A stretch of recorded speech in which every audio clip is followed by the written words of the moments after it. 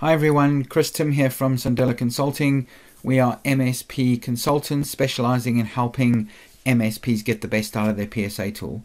Very often on consulting calls, I get asked the question of what is the best way to close tickets without having to enter time. And this is actually possible in Autotask.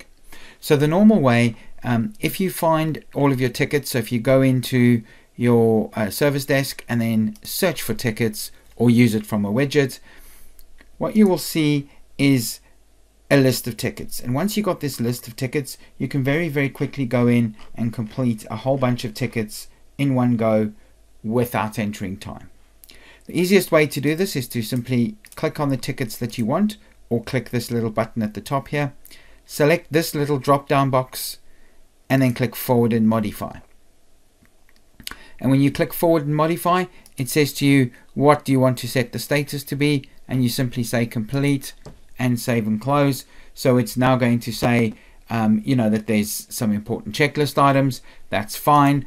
We go ahead, we complete this ticket, and that's it. Job done. Those tickets are completed. No time has been needed on them. And you can see those tickets have now been marked as complete.